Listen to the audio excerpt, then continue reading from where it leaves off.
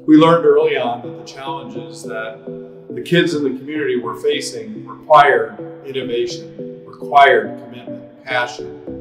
And we knew that we had a big commitment in front of us.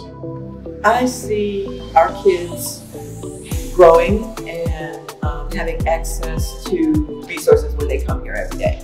They need someone to listen. We are that listening ear.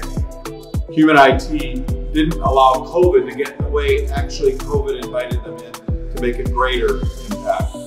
I would like to share that we will be able to have a relationship with Human IT on an ongoing basis because we plan to follow up with our young people that receive these devices, see how they're using them and when they're using them for school, for entertainment, what have you. Thank you.